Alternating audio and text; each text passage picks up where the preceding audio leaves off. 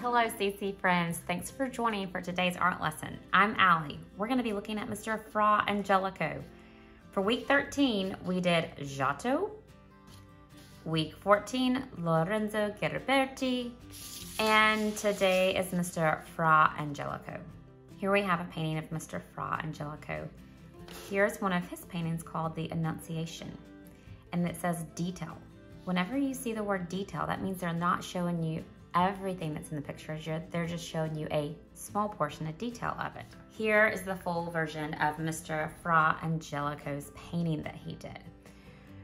We can see we have Mary here, and this is when the angel is coming to Mary and was like, hey Mary, guess what? You're gonna have a baby. But there's more than one story that's being told here in the picture. If we look over here to the left, we can see a very sad man and woman leaving a garden. This is Adam and Eve, and here's when they're having to leave the garden. But remember, when that happened, God said, I'm coming, like he's gonna send a savior. And so when this happened, he knew he was gonna come and he was gonna send Jesus. So we've got this full picture right here from the Garden of Eden to the time that Christ came. This was not his name when he was born. Let's flip over on the back of this artist card. Now, this is my Southern pronunciation of these Italian names, so just bear with me. But when he was born, he was named Guido di Pietro.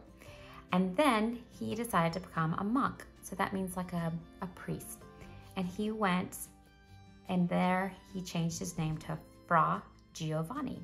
Fra is taken from the Italian word frater, which means brother. And so his name was Fra Giovanni. But then, man, this dude could paint and paint angels in such beautiful and incredible ways. So they're like, we're gonna give this guy a nickname, and they called him Fra Angelico. Because do you see inside Angelico here is the name angel.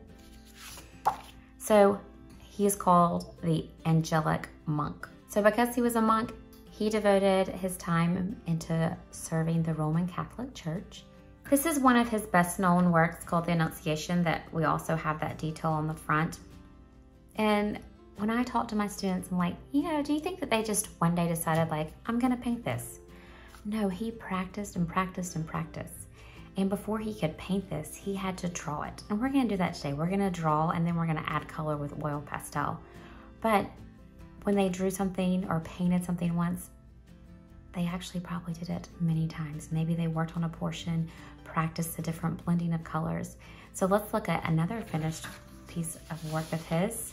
So these two works are so very similar. Here we have Mary and the angel Gabriel coming to deliver Mary the message. The same thing here, but this one's telling two stories, and this one still has a similar structure.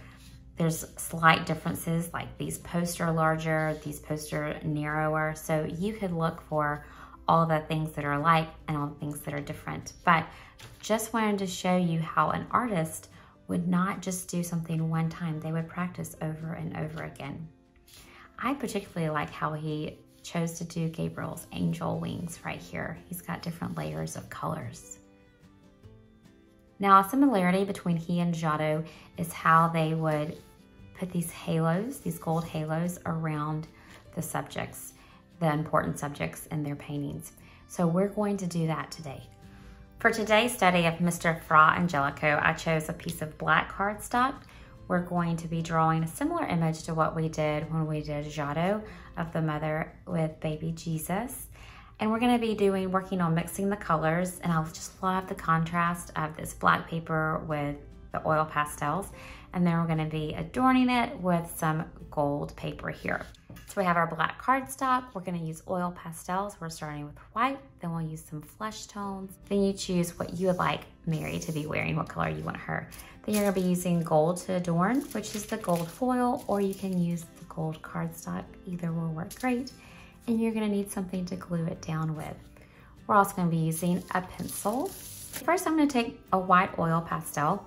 I've separated these. When I did this in our community, just to make it easy for the students to grab, I had a tray of white, I had a tray of the flesh, and then I just put out all the colors when it was time to do Mary. So we take the oil pastel And the first thing that we're going to do is we're going to draw an oval. We want to leave enough room at the top so that we can put the gold adornment. So this is in the middle of our paper. And it's like we're going to be drawing an egg since we're using white here.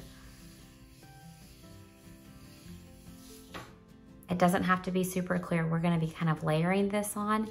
Remember when we talked about when he drew his, he didn't just pick up a paintbrush and paint this on. He drew this out. I mean, look at the precision and the angles. And then he started adding the color and layering those things on. So we have the white egg, the oval, it's a little bit to the side and the middle, and we're just gonna lightly fill this in. Because our paper is so dark, we're just trying to create a lighter base to make our color stand out. Then we're gonna come underneath here and we're going to draw a circle. This is going to be for Jesus' head. And we're going to lightly color that in. So if you notice, I'm not using a very heavy hand. Next, we're going to be putting baby Jesus' little swaddle on. Let me show you some differences. Let's look at these two. If we put a straight line on baby Jesus, do you see how it looks like Mary's arm is coming across and kind of holding him up? And if you put a curved line, it kind of looks like maybe more that he's kind of floating there. Either way is fine. I'm just showing you how changing a line, making this instead of curved to straight, can give us the illusion of something different. So let's get back to Jesus here, and we're going to take our oil pastel and we're going to, what do we need to do with Jesus? Mary took Jesus and she wrapped him in swaddling clothes, so that's what we're going to do now. I'm going to come up to about halfway point on his head. I'm going to do a straight line, short straight line, and then another straight line going up. So I've created a rectangle around this dot that I drew. Now I'm going to use a heavy hand to swaddle sweet baby Jesus. It's mostly covered up. It's okay if there's still a little black in there. Now we're going to put Mary's cloak on. So I'm going to come here to the top of her head, and I'm going to come up a little bit and then curve down. You can do it smooth like this,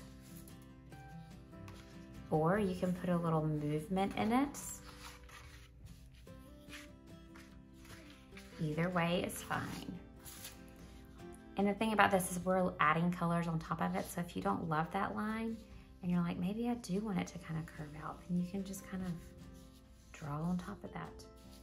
And then let's come and we're gonna leave a little space and let's draw this other line. Now, if I drew this straight down, I would go through Jesus' head right here. So I'm gonna kind of come around him, encapsulate him like that. If you look at my examples, you'll see here at the top of Mary, it's a little bit lighter, because if the sun is shining down, then the top is going to be lighter than this part. This is more in the shadows.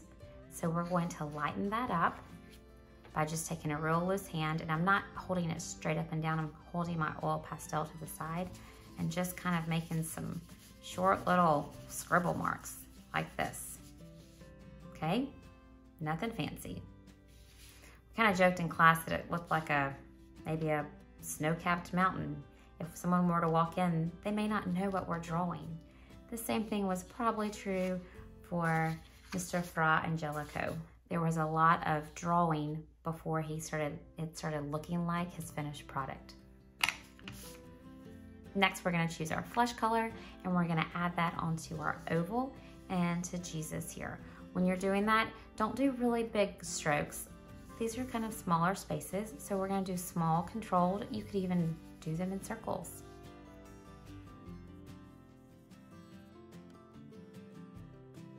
Now we're going to add the face to Mary and to Jesus. To show that she's looking at an angle, we're going to draw the eyes down to the side. Let me show you an example. All right, let's say that I have my oval here.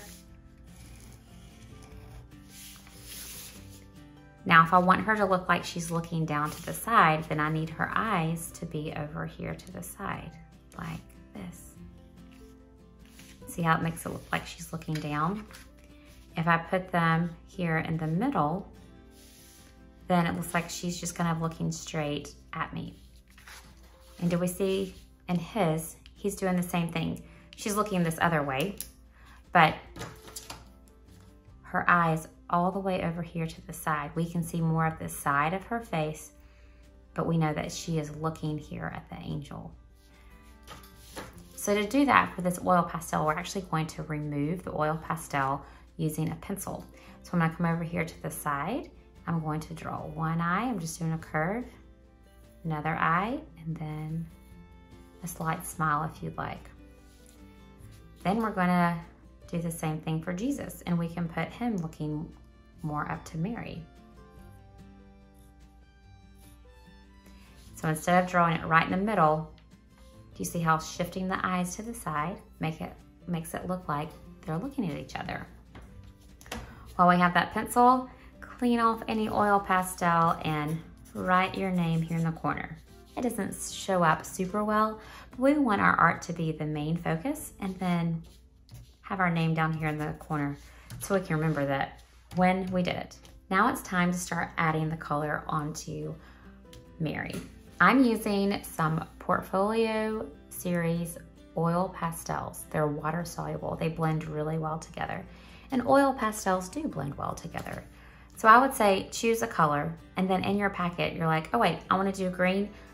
You probably have like 2 greens. Get the light green, get the dark green, and we're gonna work on blending. This is going to look extra light because I have the white underneath it, and then we'll blend it down. You can get 2 different color pinks, or a pink and a purple. This is what my oil pastel bucket looks like. So dig through and find colors that you think work well together. So like purple and yellow, no. Purple and pink, yes. So basically you're finding the same color and you're finding different tints and shades of it. So I'll do blue in this example, but I've done blue, you saw pink and green. You choose what you would like. If you have something that's protecting your surface or a scrap sheet of paper, then you could test your colors on that to make sure, because sometimes it's hard to tell, is this purple or is this black or blue? So I have a few different color blues here, and I'm gonna start with my lighter one up here at the top and then just work my way down.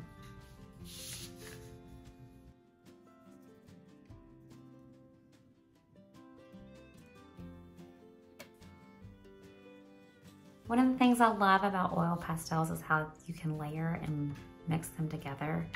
So if you're like, it's not my dark blue's not showing up. Well, let's put light blue on. Let's give it a nice base there.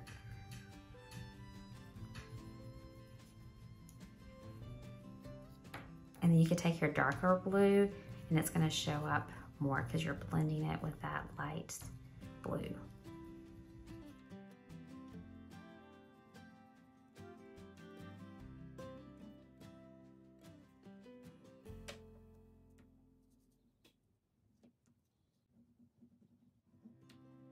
So now we've got Mary and baby all covered up. I do have a little bit of a white line here, so be aware if you can to try to cover up all of your white lines. But do you see how well these oil pastels just blend together? Now, if you don't like the face that you drew on Mary, don't use the eraser. Since basically all you did was remove it, you can color back over with your oil pastel. You can give her a new face. I had some students start erasing. I'm like, oh, wait, hold on. Let me show you this little trick.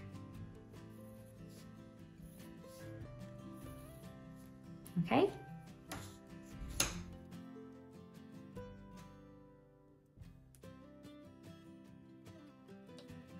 Now it's time to add the gold highlights.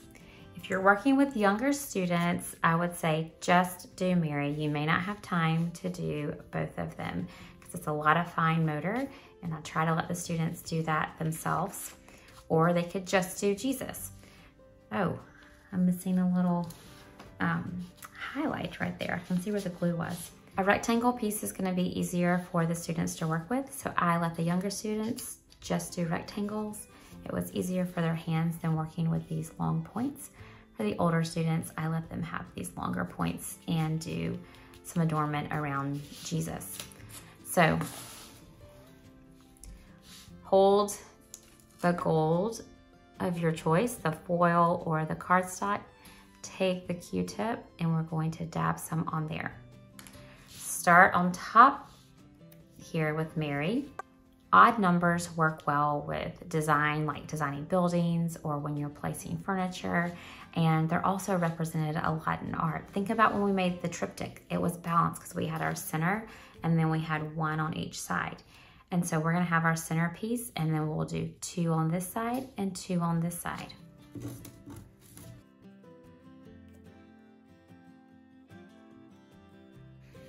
Now, if you wanted to add more, sure, you could, but you can't just add one more.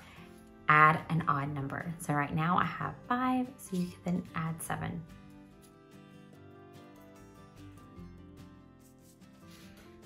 I found that this took us a full 30 minutes. And again, just limit the students on where they're putting their adornment depending on their skill level. If you're wanting to get these nice, long, pointed ones, then cut the rectangles, and they could be a little bit, whatever size you would like. And then I just cut corner to corner.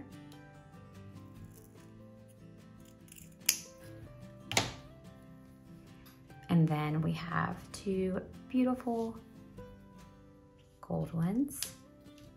And if they're too long, then you can cut them at the base of the triangle. We also talked about symbolism in ours. I'm gonna use these for Jesus, but I'm gonna make them a little smaller. And there's meaning behind things. So some student was like, well, do I have to put 5 around Jesus? I'm like, you don't. What could be an odd number that you could stick around his head? And they're like, 3. And I was like, yes. And what could be kind of like some hidden meaning by putting 3 around Christ's head? That he is the 3 in 1, that he is Father, Son, and Holy Spirit, that they, the Trinity. And yes, I have glue on my hands. I can see some glue on here, but it will dry clear. Thanks for joining me this week as we learned more about Mr. Fra Angelico and how he was the angelic painter in the monastery, and how we created these beautiful artworks with our oil pastels and our gold adornment.